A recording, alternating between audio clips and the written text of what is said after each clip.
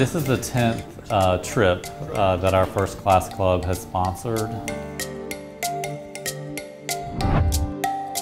I'd love to list them all. They've sent us to Berlin, Dublin, Jerusalem, Sao Paulo, Nice, Port of Spain, Havana, Auckland, and last summer was Bogota. The first half of the trip is always touring and taking photographs and getting inspiration.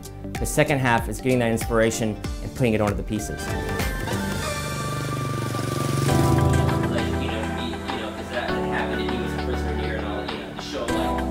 We knew we were going to have an experience where John, at the onset of this year, was going to lay a wreath at the Tomb of the Unknown Soldier. After he had laid the wreath, it was my mom. She was the one to make the announcement that we're going to Vietnam.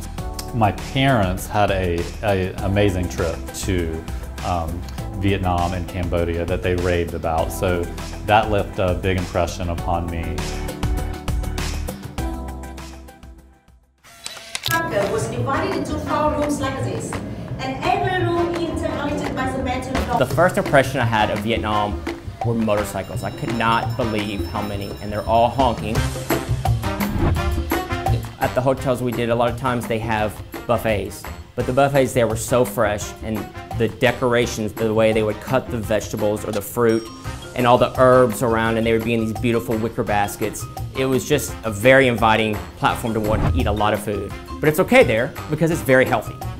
In Hanoi, we stayed 3 nights at the Hotel Metropole. Our room was absolutely gorgeous. The clawfoot tub was amazing, and John adored that.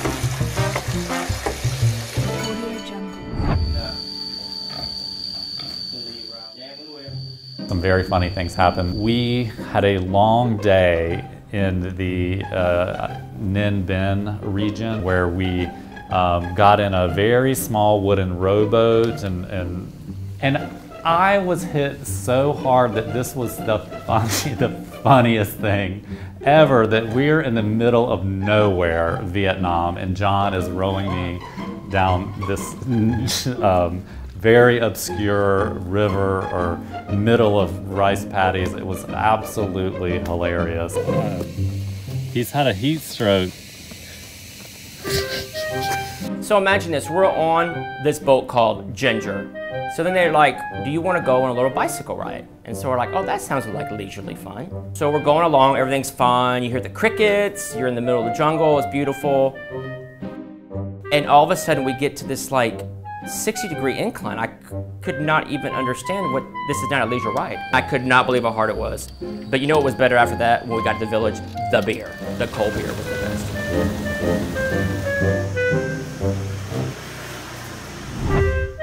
So we had a lot of fun excursions on the trip. I have to say the best was the rice paddies. So we were able to go into a farm and go out in the rice paddies and see how the rice is harvested. We got to put on the hat, get the nets we put the fish in, all the things that they actually use, the boots. They showed us how to move water from a lower area to higher by using a basket and rope and 2 people. And the left hand you carry more. When you see pictures of Vietnam, you often see Ha Long Bay with these rock formations coming out of them, and I went kayaking off the boat just around those rock formations, and it was so peaceful and gorgeous.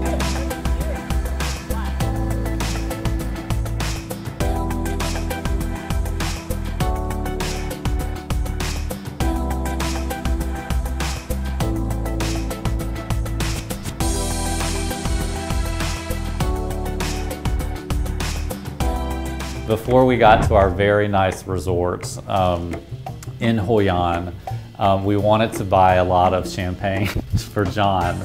That's his favorite drink. And if you're just buying bottles at this like super nice resort, it's gonna get totally out of control. So it was our tour company who had prepared the guide to find where you could buy champagne, and it was very challenging, but they nailed it. Hoi An, the town itself, is known for their custom couture clothes. So I went a little overboard and kind of got a new wardrobe, but I'll wear them for years. A wonderful tradition of our international art adventures is try to connect with people and present them a piece of artwork as a gift from John, and also sort of as an act of diplomacy from visiting Americans to say thank you to our host country. And so John had 3, and the first one was a doctor named Todd Pollock. He is with is with Harvard and a program they have there that really is influential in HIV/AIDS prevention and treatment. Then we also did 2 more as thank yous for our beautiful stays. We presented some artwork to the general manager of the boutique resort where we stayed in Hoi An as a thank you, and then we also presented one as a thank you to the GM at the Metropole. And that was a particularly fun presentation because I was expecting a Vietnamese person, but no, they're 100% American and 100% from Houston, Texas. We had no idea. A super nice guy named Joseph Kalina. I think he said he went to high school over in Memorial. The artwork actually was of the hotel.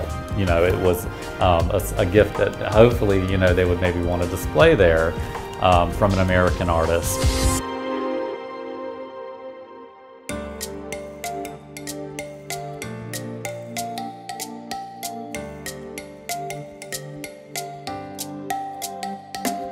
John created the series, and the series is named after Hoi An. It's always named after where he creates. We were at a gorgeous resort called the Boutique Resort. We had a large villa because John needs space and he needs to really be able to spread out.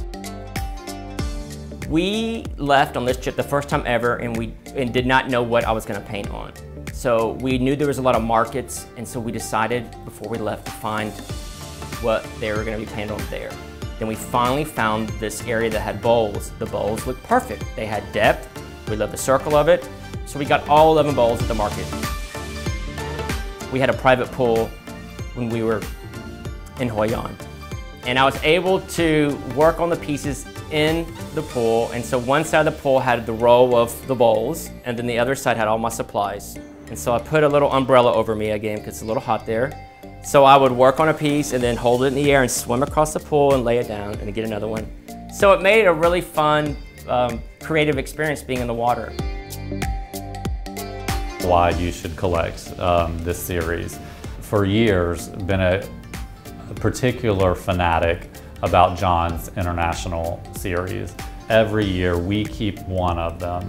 That's why he makes 11 every year, because in theory, if the first class club members, of which there's always just 10, if they were to all acquire one, we would still have one. This year in particular, especially the way the pieces are oriented and the bowls, it allowed for more original artwork and more contemporary abstract, and also more imagery. So many of the pieces just have 1,000 stories associated with them. Part of the love of art for me is talking about it and telling your friends or whoever, guests to your home about the piece of artwork. And if somebody walks in your house, they're gonna ask you immediately about this piece of art.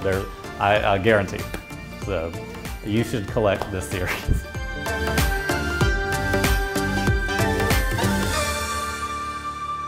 I would very much like to say thank you to the First Class Club.